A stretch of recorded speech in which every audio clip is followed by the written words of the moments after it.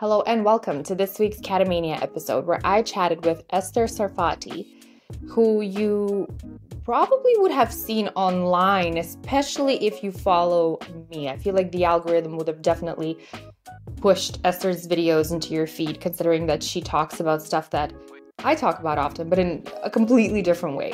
Esther is a psychologist, and she talks a lot in her social media work about relationships, how to effectively communicate with men, especially, in the beginning stages of a relationship and also in long-term relationships, and how to naturally become more feminine.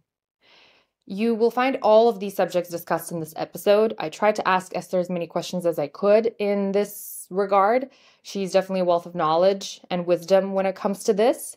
And what I love the most about it is how simple she believes everything is. I think I do that too. We complicate all of these questions a lot, like how to, communicate effectively with your partner, especially if you're in a long-term relationship, how to make sure that you ask the right questions, how to make sure that you talk in a way that is loving and you don't get too comfortable. You know what it means to get too comfortable when you kind of just treat your partner as, not as good as you should be treating your partner probably, which happens to a lot of people in long-term relationships. So without giving it too much away, I know you will enjoy this one. And of course, if you do in the end, please give it 5 stars, thumbs up, hearts, whatever the like button is on the platform that you're listening to this on. It means way more than you know.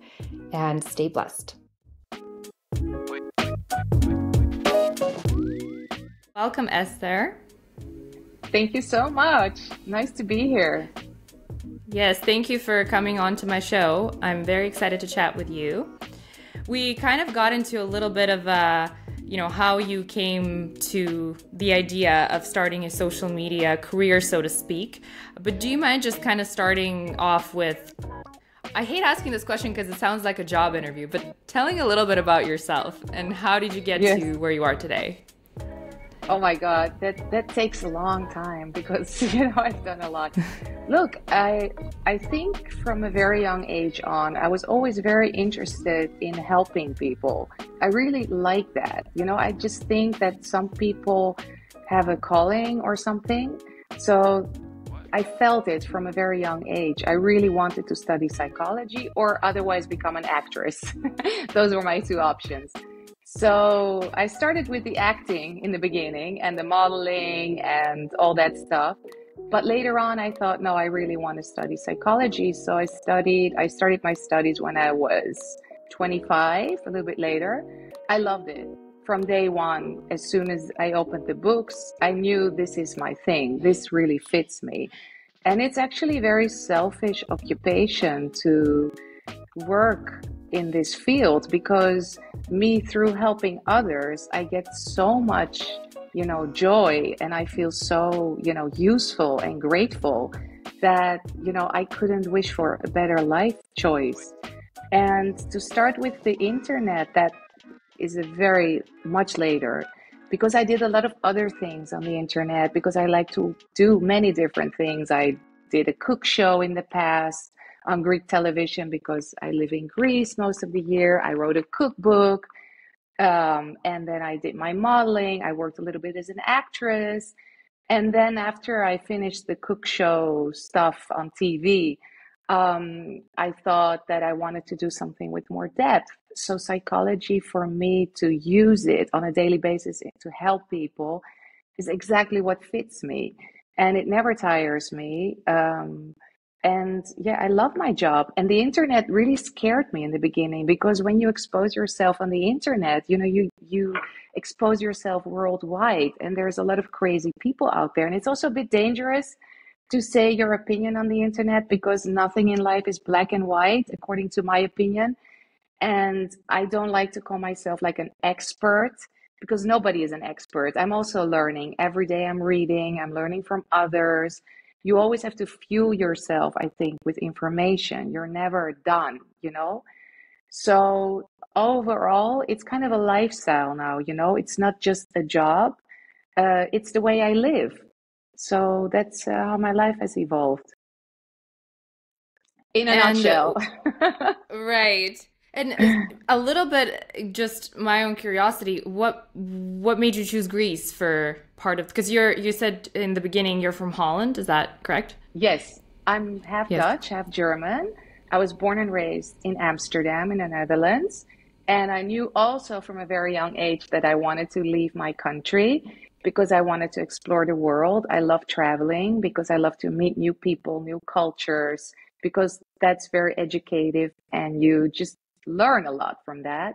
So I first moved to Spain as soon as I graduated from high school because I wanted to stall going to university for just a few years. And then I moved back to the Netherlands and I came to Greece on like a vacation. I'd been to Greece before on holidays and I loved it. I always loved the Mediterranean lifestyle because people here, they are more traditional still, more old school. Families are tighter together.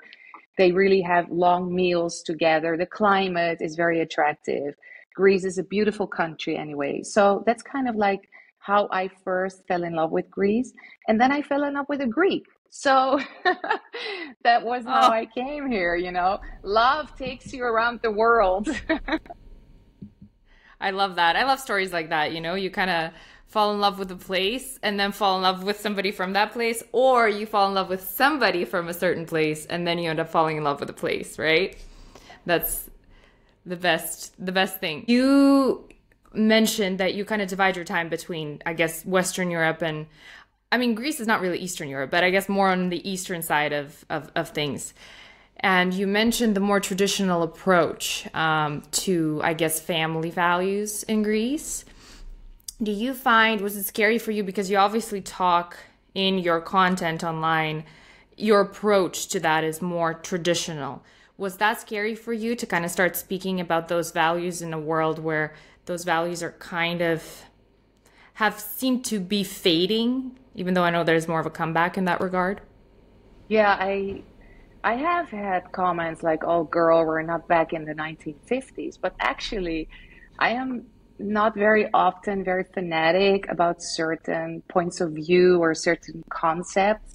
But about that, I'm super fanatic. First of all, most of the stuff I talk about is about things that I personally have done wrong.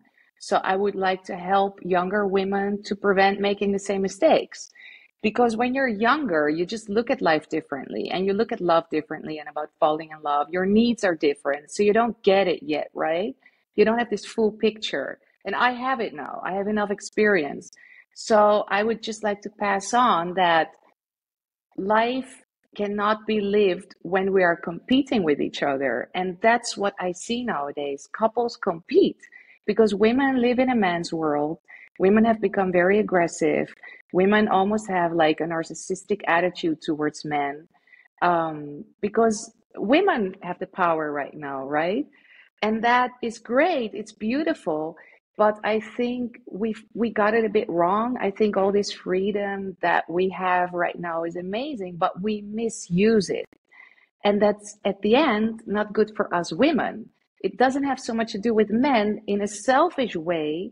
I want to help women to think and act in a more traditional way towards relationships because at the end it helps us women. Yeah. I have realized recently, well, fairly recently, that in this chase of equality between men and women, we have kind of, if you really think about it, started to benefit men more than ourselves in certain aspects. We don't really ask men to take that much responsibility anymore. We don't ask them for commitment anymore. We don't seek that commitment as much. And there's just certain things that I think are more detrimental towards us women in this. I don't even think it's a pursuit of equality anymore because I think we got that equality of opportunity that originally was something that feminists in the 50s and the 60s were striving for. And then we went like way over that. Now it's just confusion, it seems to me. What would you say then? So let's, to kind of not to quite close the subject, but would you say that a lot of women who are sort of in their masculine, in your experience and in your view, are still wanting a very strong provider, by their side. So they're not maybe inherently masculine. They've been conditioned to be that way, and they still want a masculine guy. Yeah, I think by nature, most women want a masculine guy. We want a man to make us feel safe, even though we are working, we're independent, we're doing everything alone, right? We don't need to prove that anymore. Okay, maybe we can't build roads and buildings and hardcore stuff that men are way better at. And I totally respect, because they're also built much stronger than we are by nature. But I do believe that even the women who have become so masculine, it's like you said, they're kind of conditioned like that. I grew up in the Netherlands, right? When you in the Netherlands then and now are a woman who's 25 years old and you finished your studies, let's say, or you finished any kind of course you wanted to do, you don't have to go to university, obviously, and you're not working. That's like odd. That's like, what's wrong with you? You need to prove yourself. So we've pushed ourselves to become like men. You're weird if you sit at home and you raise kids. Why would you do that? Are you crazy? You're making yourself vulnerable. You're making yourself dependent on that man. And what if he leaves you? So all that is extremely negative in my eyes and very confusing because nobody knows their role anymore. There's also no book or guideline like what should we do? How should we date? And most of my clients are actually women who are stuck in exactly that concept. We're out there working, Esther. How are we supposed to be these females who are, leaned into our feminine energy and soft and sweet and magnetic and all that crap? We have no time for that. How are we supposed to be that and attract this man that we actually want? So it's a real issue. But I do believe there are solutions, which is a very big subject. But I am very hopeful that you can get there. You can get this done in life. You can be this beautiful couple who this woman is both independent, doing her thing, but also very much connected to her feminine. Okay, that was something that you just jumped right into that's like the main question. How do you do that?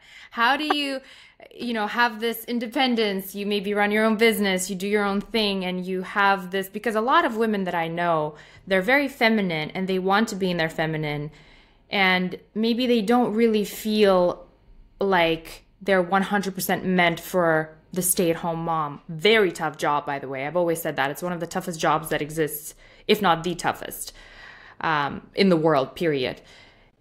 But what if they really do feel like, okay, I'm really good at being a mom and I love being a mom and I'm very traditional, but I still want my own thing and I still want to have that independence of mine, so to speak. How do you maintain then your femininity and you be a good wife, you be a good mom, and you be in your soft lifestyle and you strive and achieve more? In my on the eyes, other side? it's pretty simple. It's even simple to execute it. It's not just simple as a theory. It's simple also as a lifestyle. I believe that everything in life literally has to do with how you manage things, how you manage yourself, first of all, because to be able to be in your feminine, you have to show respect towards yourself, right? You have to know who you are and what your values are. And that's already problem number one, because the way women are raised nowadays, they have no clue who they are and what they want. They just go by the internet, what they hear everybody say, and it gets even more confusing. There's so much information out there that sometimes too much information actually confuses people, right? So that's why I strip it down and I say, let's take this very simple. It's how you manage yourself. You need self-respect. You need to understand what your values are. You need to understand that in life, you cannot go forward neither by being aggressive nor by being the sweet traditional person. You have to learn how to manage your time. Your time is very valuable. We don't realize that. Young people think, oh, we're young, we have time. Yes and no, you don't have time. If you want to manage your life well, start as young as possible, because you will make mistakes and you will maybe enter the wrong relationship, which finally wasn't this masculine guy that you thought he was, because he looked masculine and he talked masculine and you tried to be in your feminine, but somehow you didn't set your boundaries right from the beginning. So the beginning is very important. You cannot easily change your life after 45 and then, understand what your values are. You have to ask these questions to yourself at a young age. So I hope that, for example, in the future school system, there will actually be lessons that help young women and young men to understand who they are, what they want to offer in this life, and where they want to get in this life. So to be in your feminine, to make it a bit shorter, to your question, because I'm going off in all kinds of directions, you have to manage your life. Like, for example, when you go to work at 6 a.m, just to give a stupid example, what you do is you put your clothes and everything you need for your makeup and your hair out the night before. What I do, I go in the kitchen, I put my coffee, I put everything there, my vitamins, my supplements, my gym clothes, I have everything ready. So I make it easy for myself. You have to find things to help yourself. You cannot be, yes, but I can't, yes, but. That's aggressive energy. That's being in your masculine. So if you want to be in your feminine, you have to be kind to yourself, first of all, right? That is already being in your feminine. And you can practice this. You can practice this on a daily basis. Let's say you don't have much time. You're super pressured by work and kids and a husband who's needy, and you need to cook and do all that stuff. You need to take every day, like for half an hour or 1 hour, to be busy just with you and to do something nice for you. Don't wake up and go at 6 o'clock in the morning and run 5 miles like a crazy person. That just puts your body into fight flight mode. Do something nice that softens you from within for yourself. Because when you do that for yourself and you learn how to treat yourself in a nice way and how to manage your own life so that you actually help yourself, like putting out your clothes the night before, those are simple like examples, then you will be able to manage the rest of your life as well in that setting, and tune into your feminine energy. And I like this term, feminine energy, masculine energy, but that's like a very, on the internet, that's like in fashion right now. We all talk about these energies. Yes, definitely. And I like it and I don't. Sometimes my hair, goes up when I hear it, because it sounds very mysterious. What is this? Being in my feminine, how do I do that? So that's why I like to call it how to manage your life in a way that actually suits you and is good for you. And the other thing I would like to add is that we have a big problem nowadays, we women, because we're so conflicted, right? We have to be masculine, but then at home, how can we be feminine, all that stuff? So in the course of this, becoming more free and doing whatever we want to do and not thinking anything of it, we've also kind of created this illusion that because we are so powerful now, we can mold this man into what suits us. So in the course of that, we don't accept men anymore. And that is another big issue. I see this every day. We don't accept him for what he can give us. So you either decide this is a man who's in his masculine energy, let's say, or whatever. He has those good things. And he also has things I don't like. But you know what? The good things weigh out the bad things. So I'll accept him. And I won't nag about the things he doesn't do. These are huge issues we should overcome, because at the end of the day, as a woman, it makes you happier when you decide that you can accept your man for who he is. It's a selfish thing again, you see? Well, is it a selfish thing though? Because isn't it more selfish in a way to leave, whenever something is upsetting or whenever something isn't serving you, to just focus on the bad and be like, okay, you know what? I'm not going to make it work. Because in a way, when you accept him for what he can give you and for who he is, you're kind of, you're accepting him, right? You're taking I guess it's always easy to leave is what I'm trying to say, right? Well, not that it's easy, but to leave a relationship and break it all up is kind of the easy way. But to work on it and be like, no, you know what? I'm accepting you for who you are. But let's work on our relationship. I'm going to work on myself to be able to actually legitimately accept you for who you are. And we're going to make this thing work. So I don't know if it's selfish. I feel like maybe it's It's a good thing. But I know what you mean. I know where you're coming from when you say that. You mentioned feminine energy and masculine energy and how that's almost like a fashionable trend. Try divine feminine. That's the thing that is like also all over social media, right? Divine feminine, femininity. What about, so you were talking about accepting. In what case do you think, or how do you know if he's the right guy? You know, how do you know if you should accept him? You said when the good stuff outweighs the bad.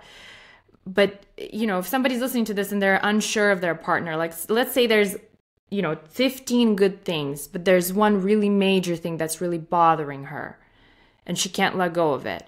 How does she know what outweighs what? What questions should she be asking herself? This is also very simple. The truth is that when you meet a guy... I like that you say that it's simple, because to me, they're such hard questions, Yeah, I think it's simple because, we women have this issue that we overanalyze everything, and that works against us, right? If we would think more like men do, like more in a logical way, we put everything in a little box and give it, a place, then we would be much happier. We overanalyze. So he did this, he said that, but then if he would say this, what would we do? And maybe that one thing he does that I really don't like, maybe that would become an issue later on. So it's like, we're making everything so difficult for us. So you meet a guy, you fall in love with him. The truth is you don't really know if he's the one. Because when you're 20, your needs and your desires are completely different from when you're 40. Because people change, people evolve. It's not just your life with him. When you choose a partner, you also choose his past, his family, his friends, his environment. Maybe you change country because you choose to love him, like I did, for example.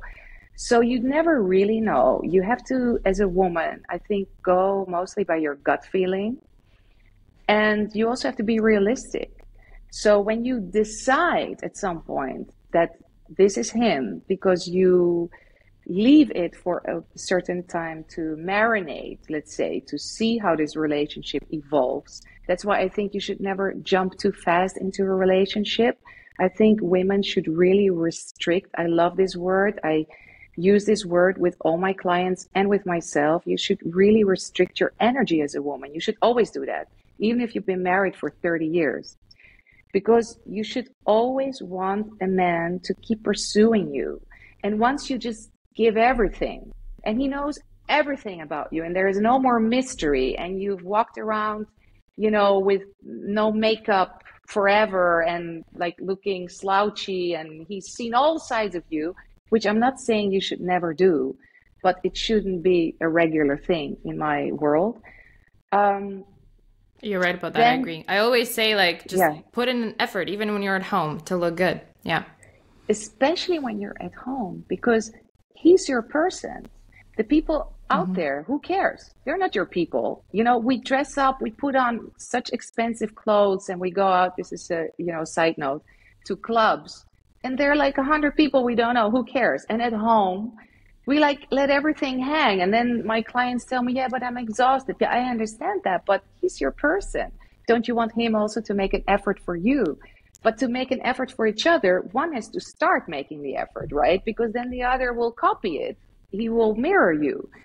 So anyway, to get back to the subject, when you decide that he's the one, you have to be realistic. You have to know yourself, and you have to restrict with giving your energy.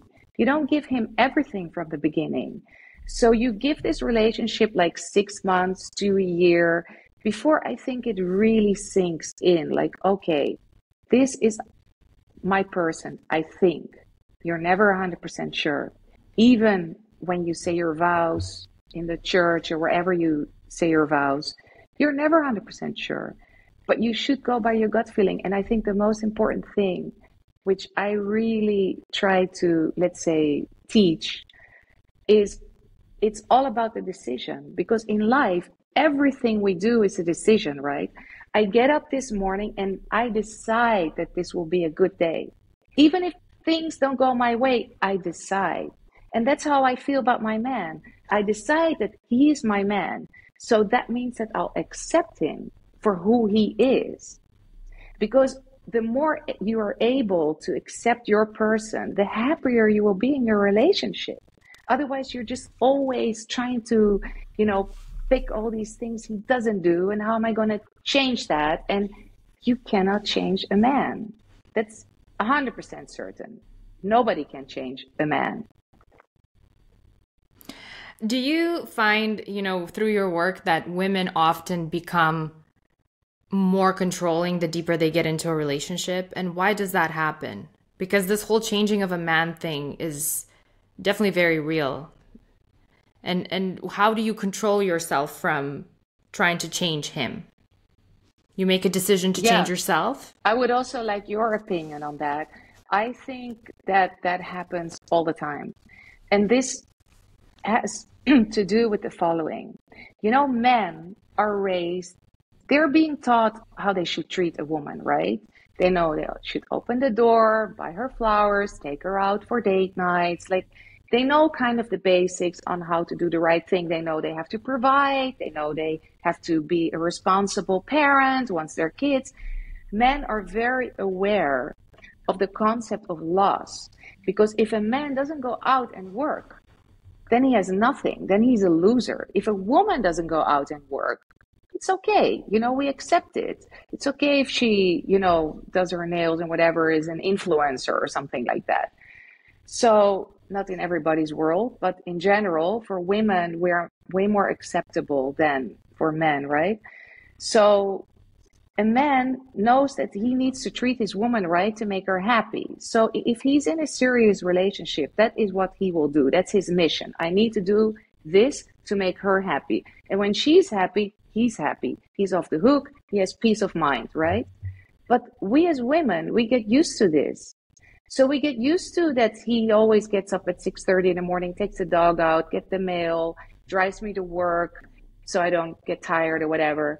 And at some point you get so used to it that then it's not enough anymore. You want more and more and more. So, for example, he does one date night per week and he takes you to, I don't know, a pizza place. You'll be like, yeah, I don't like pizza anymore. I want to eat sushi. What is this? So he feels that he doesn't do it right. And that is like the worst feeling for a man, to feel that he's making a mistake, that he's not doing something right. So what we should do as women, we should compliment our men more. We forget to compliment them because we think that it all goes automatic, that he goes to work, that he does all these things for us, because he himself will not ask for any help. Men don't ask for help unless he's very much in his feminine energy. Men don't ask for help because this is not how they're raised. We women ask for help. We ask him, can you hang this lamp? Can you do this for me? Can you do that for me? And he tries to deliver. And if he doesn't deliver, he hears it immediately. We have no patience. So I think that it's sad that we women, again, don't accept him for who he is. A man is not going to be good at everything in a relationship. You have to choose what's more important for you. If you want a man who does everything for you because you want to be the highlight in the relationship, you want to be the center of attention, then you have to be very aware of your choice of man, right? You shouldn't choose a man then who likes to be lazy and watch football all day. That doesn't suit you, obviously. So that's also an issue. We don't choose the right men who are right for us because we don't know ourselves. We don't realize, like, hey, I want to be in the center of attention, so I should choose a man who wants to be a little bit more in the background. And then we start mothering him. Yeah. And mothering is, I've had someone on my podcast before, actually a couple of people now, a woman and a man, and both of them were talking about the terrible idea that it is to mother a man. And how hard it is, once you get into that, how hard it is to get out of it, because they get used to, and this is something that I'm curious to hear your opinion as well. Men get very used to being mothered because it's sort of like a convenient position to be in. And then women get used to mothering them. So they feel like if they stop, they lose control and things will not get done. Yeah. So it's kind of a hard cycle to break. I don't think it's so hard to break. I just think, again, that it's in the hands of the woman to break it.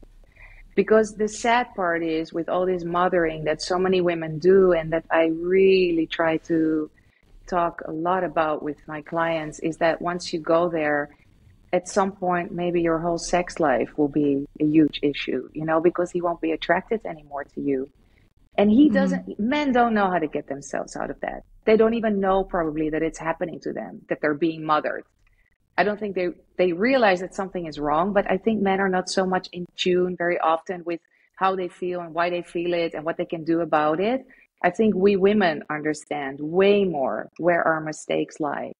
But we get so pissed off, like he didn't hang that lamp, he didn't do this, or you shouldn't drink that water because then you get a cold and then I have to take care of you because you don't know how to take care of yourself. And it goes on and on and on. Instead of just being at peace. Would you like a glass of water? That's very different, you know? Yeah, absolutely. So again, it's in our hands to stop ourselves. It's again, restrict. You know, you restrict, again, just pull back your energy. That's all that this mothering thing is. And mothering has nothing to do with love. That's the sad part for me. Mothering is a very selfish thing we women do. It's a lot to do with our ego. We want to control the situation. We are either insecure, so we want to control the situation. We want to control him. We want to know that he's doing it the way I think is better because then I'm at peace, you know, or we are just cold. So this whole mothering thing is a very dangerous thing.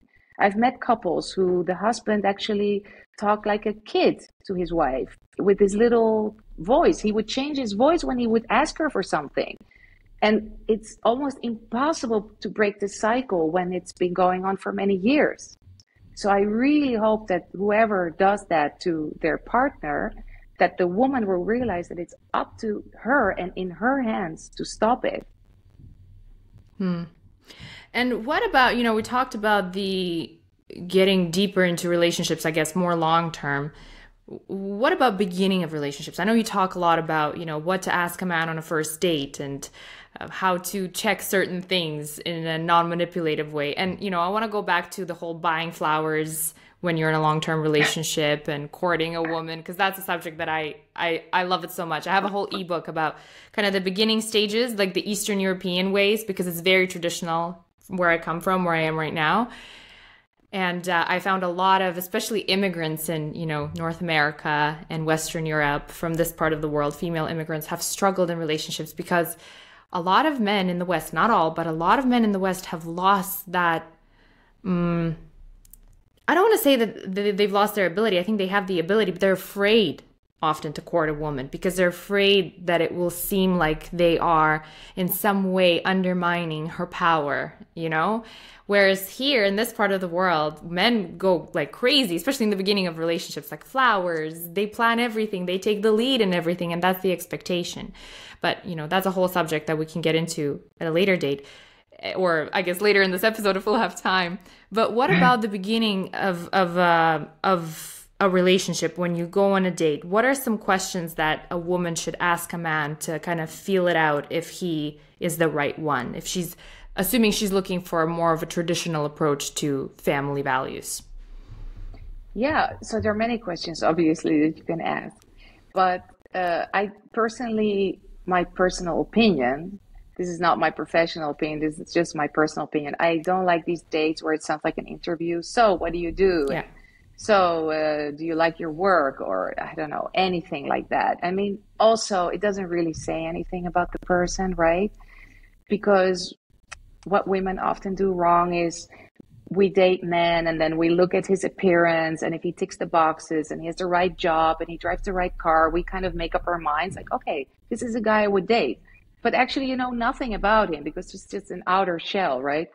So I find it always very important if you're looking for a serious relationship and you're a woman and you're in the beginning of dating, you have to find out what kind of family he comes from. You know, so ask him to tell you a story about his childhood, something that he still remembers nowadays as being an important event. So when he goes like, you know, my parents divorced when I was 2 and I never saw my father again. Oops, you know, that could be that he has a wounded masculine energy from within, you know. But if he, for example, says, oh, I grew up in a family with two more siblings and we always had great fun, and I don't know, we went on family vacations, and I remember that one time we did this adventures, I don't know what kind of vacation, that already sounds better. I think the way somebody grew up, like you just mentioned, nowadays the world is so small, right? Also, where you live in the US or even in Eastern Europe, there's so many people from different countries living elsewhere from where they were brought up. So I see this also in Greece. There's so many foreigners here, including myself, that I think it's very important to understand somebody's family values or the way they were raised from these kind of questions. And also, if you want to see if this guy, his style, let's say, the way he looks at life, I would ask him something like, what is your vision on life? What are your goals in life? What would you really like to accomplish in this lifetime? Because life is long and short, right? And we have so many opportunities, but life is not just work and hobbies and the books we read. It's also the vision we have. So when you ask a person, what's your vision on life? What are your life goals? Not this question like, what would you like to do in the next 5 years? Where would you like to be, or something like that? That's all very, again, like an interview. But then you can really find out, a lot about a person, because I think men don't expect, these kind of questions.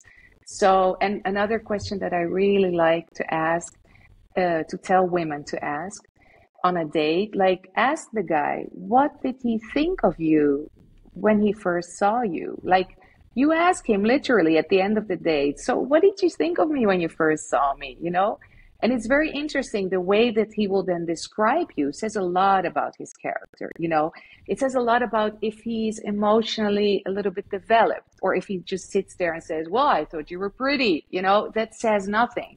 But if he goes a little bit, oh, I thought your hair looked amazing, or that dress, or if he talks a little bit about a few details about you, that already makes him way more interesting as, maybe to invest in as a partner. And in your opinion, when should you sleep with a guy? Now, you talked about restraint, so I'm curious to know your opinion about that. Do you restrain yourself in that regard as well? I bet you do. Restrict again. Yeah, you know why? First of all, many women sleep with a guy because they feel that then he will like me. But that's exactly the wrong way of thinking. Then he will probably leave because he got what he wanted. Because a guy meets you, right? He's attracted to you. All he knows is that he wants to sleep with you. He doesn't know yet if he sees you as a girlfriend, a potential future wife, or whatever. Men don't go around with all these, lists of, oh, I want to see if she can be it. They fall into situations. We women are the ones who are like, oh, could he be a future husband? We, need to know. We have this anxiety. Like, if he doesn't text, then he's not the one. We should chill more, and we should respect ourselves more. And obviously, you can sleep with anybody immediately on the first date. You can do whatever you want. But if you want to look for a serious relationship, it's absolutely not the smartest thing to do. You have to wait. You have to make sure that this guy is really interested in you. And that takes some time, So for a man actually to become interested in a woman, to become interested in the sense that he sees her as a long-term girlfriend, as a serious relationship, he needs to do things for her, because that makes him bonded. He needs to spend time with her because that's what bonds him. It's actually us women who, once we sleep with him, we're all like, oh my God, this guy is amazing. You date somebody and don't even like him that much, but once you sleep with him, suddenly he becomes this, oh, you melt. Actually, he's really good. He did this, he did that. So it's us women who, if we want to protect ourselves and go at it the right way as an investment long-term, we should stall with sleeping with him. Definitely for 2 months. If you can do it. For 2 months. Yes. In my world. If you can do it. Yeah. Yes. Yeah, I agree. All right. The longer you can hold off, the better. I mean, I also come at it from a very traditional point of view. And I don't know, the couples that I've talked to, I'm not saying that it doesn't work. I've known couples that it worked as well, that they kind of had a much faster start on things, so to speak, if we can call it that. But most long-term relationships and most men that I talk to, they all say that, I wouldn't have maybe fallen in love with her as much or maybe as quickly if she would have slept with me right away. And I'm thinking that's very interesting. Yeah. Yeah, you're absolutely right. Because a man needs boundaries. It's good for him. He might not like it. He might want to push her to sleep with him and everything because he has his hormones, right? But that's just his hormones talking. It's not clicked yet. Men, they meet women and they fall in love because of a woman's beauty, because men are very visual. So they see you like, oh my God, he's in love with you. But is that real? No, that's not real yet. He doesn't really know what he feels. So that's why you need to let some time pass to see if he really is into you. And the ones who are not, they will fall away. That's good. And the ones who are, they will stick to it. So 2 months is Esther's timeline. Absolutely. And this, of course, this is a very general thing because it also depends on how often you see him in those 2 months, right? And how much time you spend together and the activities you do together. Because if in those 2 months you just go on a date once a week for a dinner, that is not good enough. If you want to really see what this guy is about, it has to be more of a variety thing. Once you go to a movie, you find out what kind of movie he likes. Once you go to a park for a walk, or you go and do his hobby with him together, you see what he's about, you meet his friends. I don't know, all kinds of things should be thrown into that package before you should take the next step. So I don't want women who listen to this now like, okay, I'm counting 2 months. It's now Monday, November. And, by the time it's Christmas, no, don't do that. It all also depends on the intensity and on the frequency and on what you actually share with that person in those 2 months. Yeah. You mentioned in one of your videos that I had seen that men fall in love faster than women. Yeah. Is that true? How's that true? And that has to do because men fall in love with what they see and women fall in love with what they hear.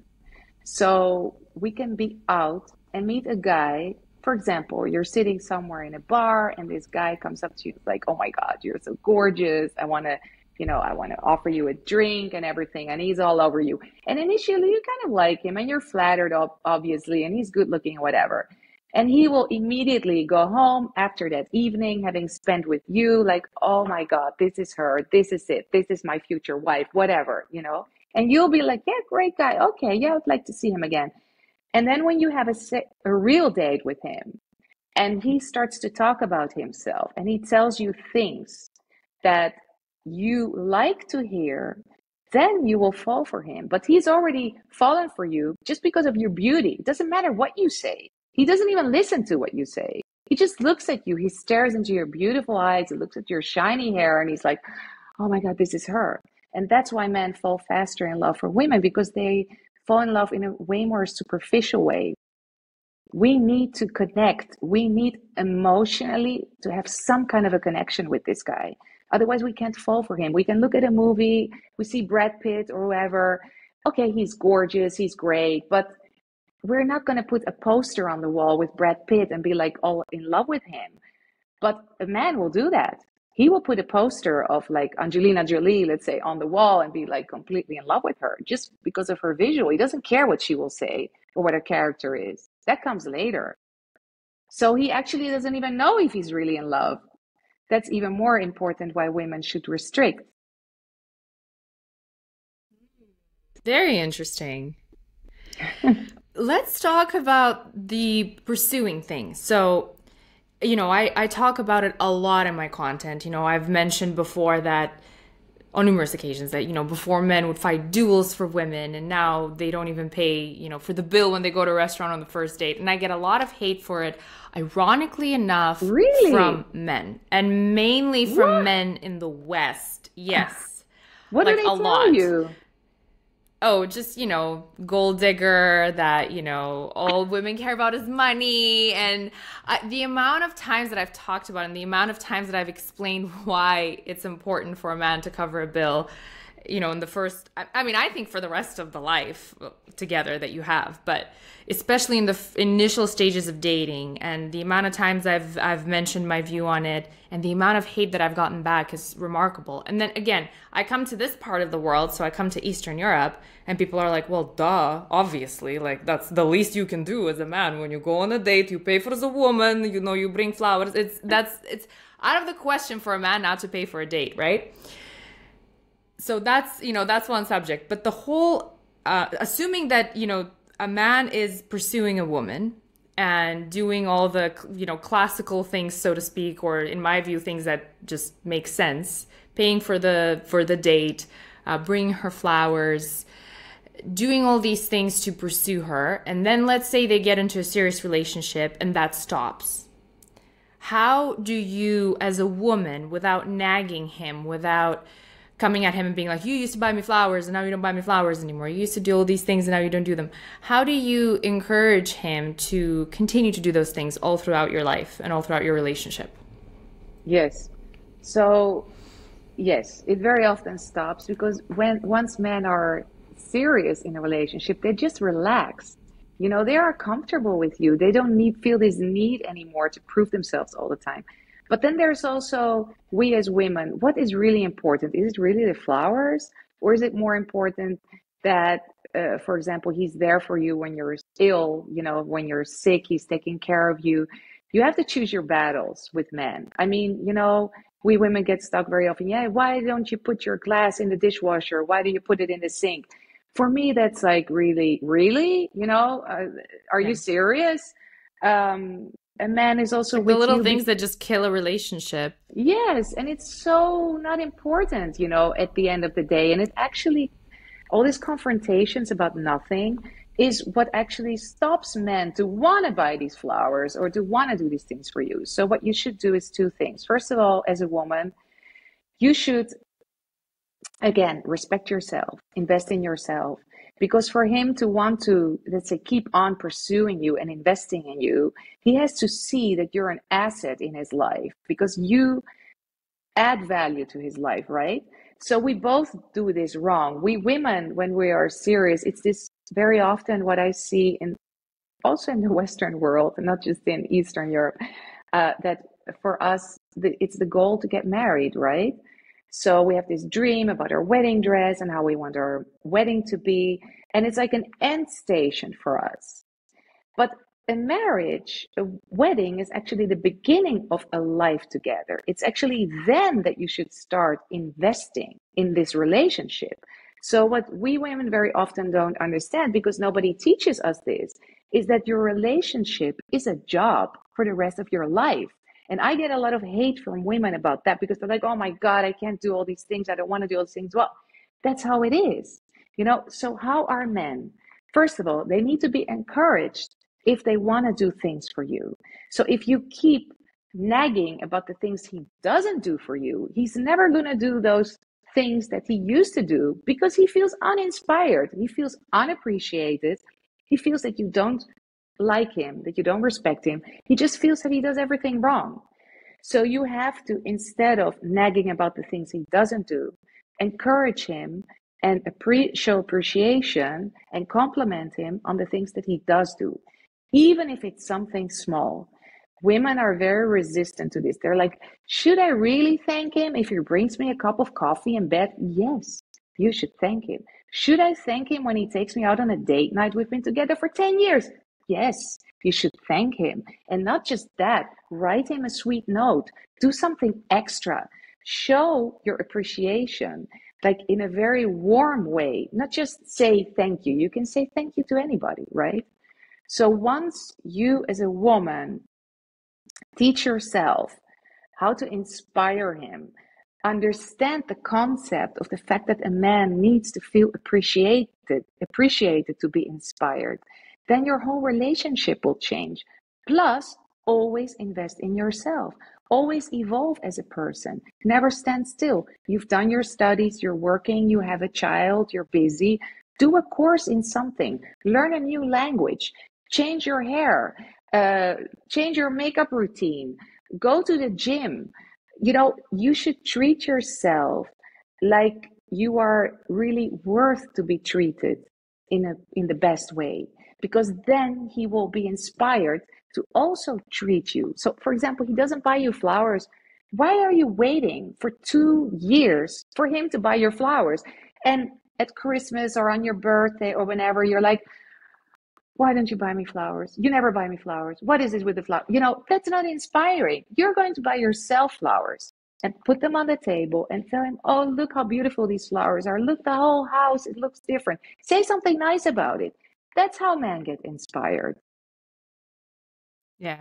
What I'm gathering from you is women need to relax more Yes. and take less control and just be focused on themselves to make themselves better, and then Yes. be an inspiration to a man, because we get so hung up on these little things and the nagging. And you mentioned getting comfortable. I think so many couples just get comfortable with one another, and I've said this before on my podcast, relationships are supposed to be work. Like, how can you expect to get into a relationship and then for it to just on its own happen the way you prefer for it to happen? Nothing works like that in life, True. If you get a job somewhere and people are like, well, a relationship is not supposed to be a job. No, but still, if you don't develop your relationship with your mother, it's not going to go well. Like, you have to put in some work to make sure that it works the way you would want it to Every relationship is work. When you have a child, it's work. What are you going to do? The child is going to raise itself. It's going to start walking by itself. No, and I mean, your friends, you invest in your friends. Don't you invest in your girlfriends? Don't you go out to catch up and sit and have a girls' night? Don't you go, I don't know, to a spa together, to a beach together? Don't you share a hobby with your friends? And this is how you should treat your relationship with the most important person in the world. The person you choose to share your life with determines the quality of your life. But the quality of your life is determined by how you manage your life. Yeah. How do you know if a relationship is heading for a divorce, or if a marriage is heading for a divorce, a relationship is heading towards a breakup? What are some signs? Yes, this is, very often couples get stuck. They just don't seem to get unstuck. They know they've made mistakes, but they just, they're fed up. First of all, it's again about decision. You have to know until how far you want to go with, trying things in a relationship. If you've come to a point that you see that you've tried everything according to your opinion, and he's just still like that, he doesn't get it, then you probably have to, break up, get a divorce, because again, you cannot change a man. You can only try to inspire him by doing better yourself. And if he doesn't get it and years have passed, he keeps on, I don't know, cheating on you or mistreating you or whatever, the best way would be to divorce, which is, of course, a terrible kind of advice. But there are situations that you just can't do anything about it. But I think it's a very individualistic thing. I think for every person, it's very different, because when you have kids, it's way more difficult to decide to divorce, even if maybe he's not been a good partner to you, because maybe he's a good father to the kids. So it's a very complicated subject, divorce. And there is no, this is when you should divorce, this is when you know.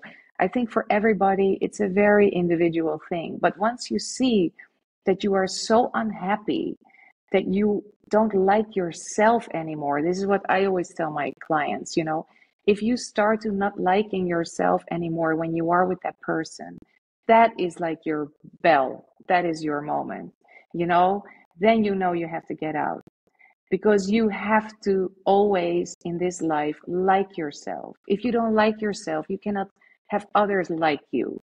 So if you feel so grossed out that I'm still with this partner, I don't like the way I am with him, that is when you have to get out. That's actually, I think, very good advice. And I never even thought of it that way. When you look at unhappy couples, very often you see, especially in a woman, that she doesn't like the way she is anymore. She doesn't like the way she looks. Like you often hear like, "Oh, I let myself go. I don't even care about myself anymore. I'm so unhappy," kind of thing. So I think Because they feel that's unloved. great That's advice. why. Hmm. Because that Right, woman feels right. unloved. Yeah. Because we women, we And need then love a lot. We need love a lot. Way more than yeah. men do. Men don't need love a lot that much. They need very different things from us. We need love in like buckets, smother it on, bring it on, right? There's never enough love for us. No. Okay, so women need love. Women also, what I gathered from the beginning also of our conversation, we could go on and on. This is so interesting. Yes. But discipline is the other thing that is very important that I think a lot of women forget. So you were talking about time management and making sure that, you take charge of what's important in your life, priorities, making sure that you have time for yourself. So discipline is what I'm gathering from you as well. Relax. You just need to relax and let things kind of stop being so controlling, especially towards your man. And you need love from a man, whereas a Yeah. man needs what? Inspiration, I'll tell you what a encouragement. man needs. Yeah, the most important thing a man needs is two things. He needs to feel free.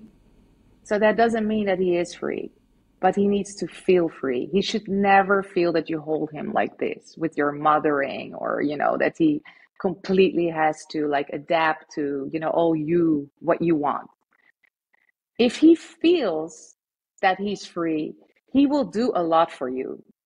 Because when he feels that it's his choice to do all these things for you, then he feels he's free, right?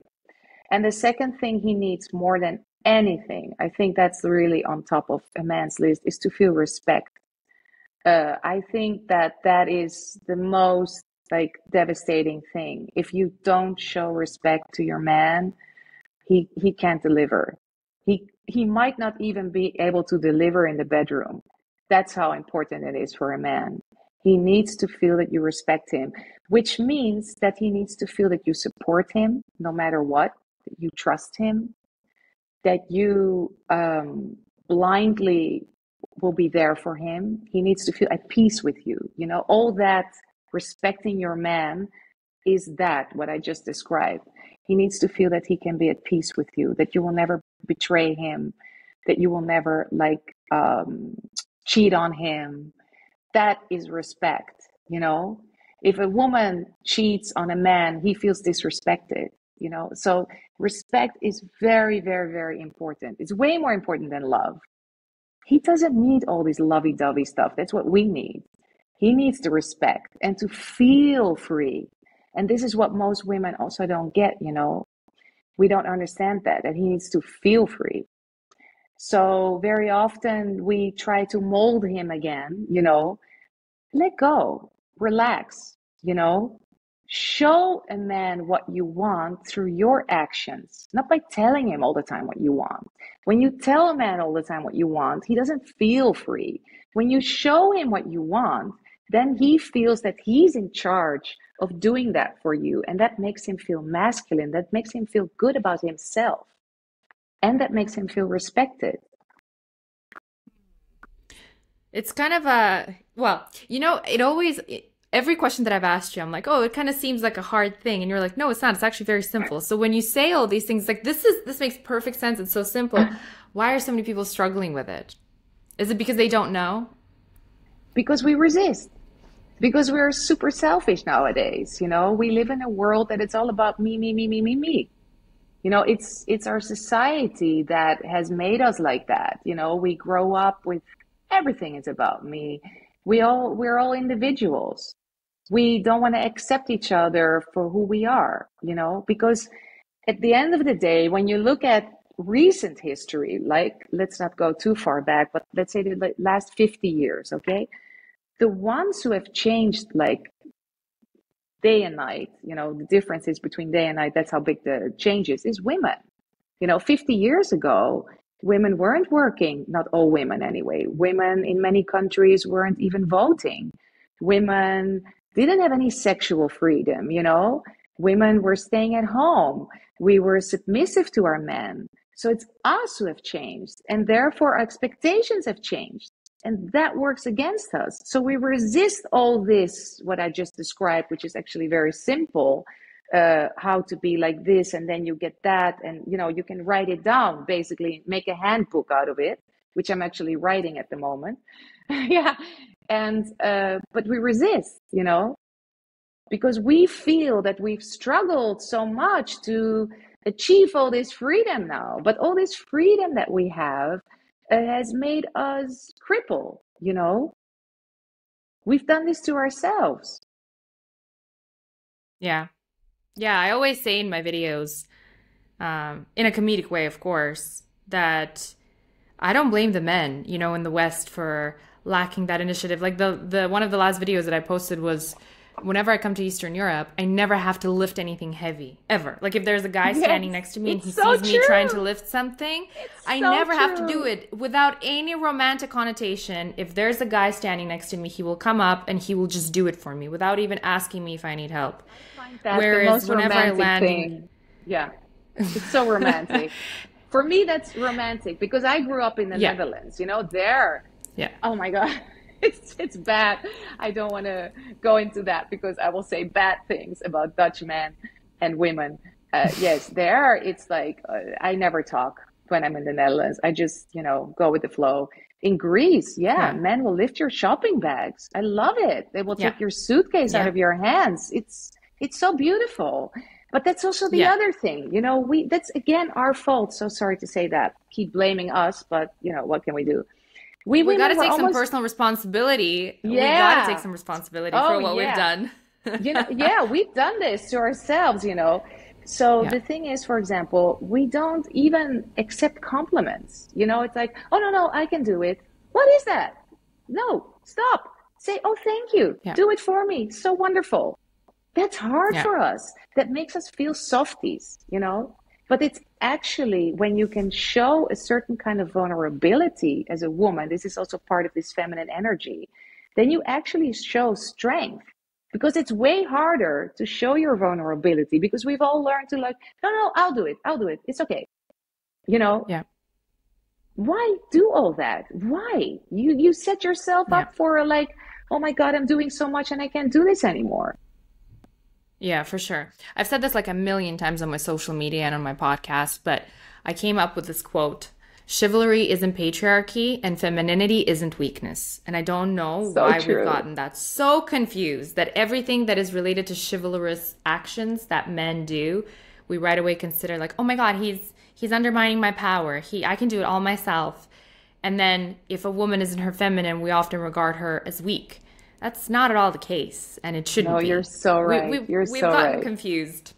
Yeah. You're so right. Yeah, because it's the women who got it confused, us, because we made all these rapid changes. Men haven't changed that much when you think of it.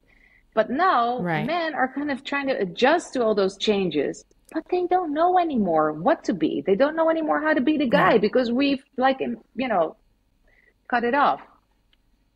Yeah. Yeah. I don't blame the men. I feel them because I wouldn't know what to do either. I don't want to step on your, idea of power. I don't want to undermine your power. I'm kind of going to follow the trend and do whatever is accepted by women in the culture. Yeah. So well, true. Esther, thank you so much. This was an absolute pleasure. Thank you for having me. I will link all of the, thank you for coming on. I will link all of the, your Instagram and all of that, your socials, but just in case, somebody's listening and they're not going to go into the caption, how can people find you online? They better go into the caption. They can find me on TikTok, which I love TikTok. They can find me on Instagram, on YouTube, on Facebook. I'm everywhere with my name. So once you have the links up, they can just click on it and find me. And I started TikTok a year ago, so most of my videos are there. And recently I've also been very busy with Instagram because I like that too. Yeah. You blew up on both, which again tells you, A, how good your advice is, and B, how big of a pain point all of this is for so many people. That's what it tells me, at least, For me, it's a good thing because it gives me a lot of work because all this confusion. But I really, without, let's say, the work part, I really am so grateful that I can help a lot of people. When I get messages from women who tell me, since I've been listening to you, I met this man and it's going so well, that's for me like the best news ever. Because I really think that we can do much better. We can do much better, all of us. So that's where I'm trying to help. Yeah. Thank you for doing that. And thank you for coming on. Thank you so much for listening to my podcast. I hope you enjoyed this episode, and I will see you next week.